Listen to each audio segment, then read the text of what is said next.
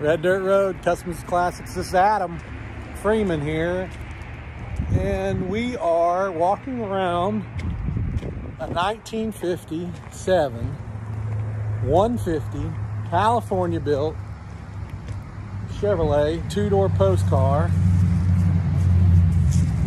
and you can see the belt line trim is significantly different than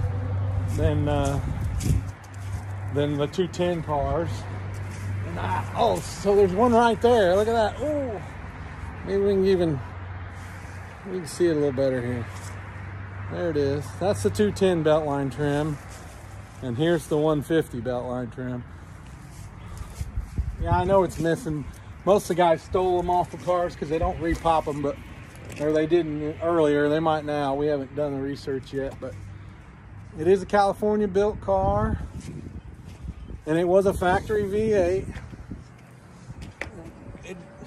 It is not a perfect specimen, but it's rare, and we're gonna poke around and probably put some parts on it, make it more of a complete car, and then who knows what'll happen after that. You know us, we like them 57 Chevrolets.